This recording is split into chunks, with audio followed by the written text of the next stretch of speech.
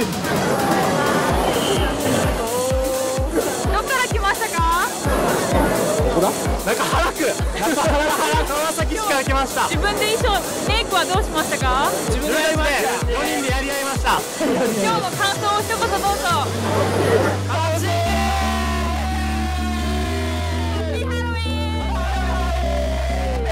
衣装の説明をお願いします。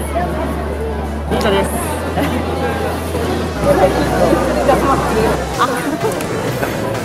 らはテレビだと勘違い、電子レンジだと勘違いされる方が多いんですけど、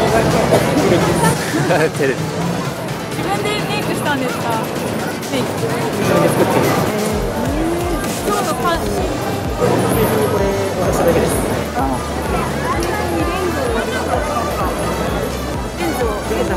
レンズにも通しました。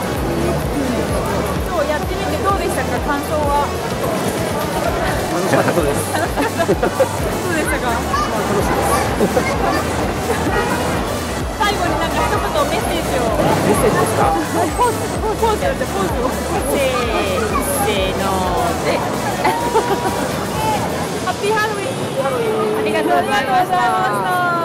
Hello. Hi. Can I get your name and where you're from? Christy. I'm from America, from Atlanta. Okay. What are you dressed up as today? I am Sailor Saturn from Sailor Moon. Did you make that costume yourself? No. Okay. And how are you enjoying Halloween in Japan right now? I love it.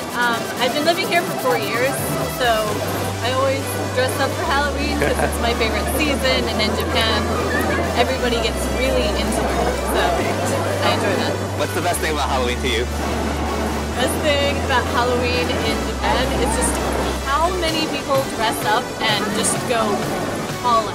Because many people in America, they dress up, but sometimes it's a sheet over themselves and there's a spooky ghost. When here, lots of people go crazy, and I like to go crazy for some reason, so it's fun for me. Alright, thank you very much. Thank you.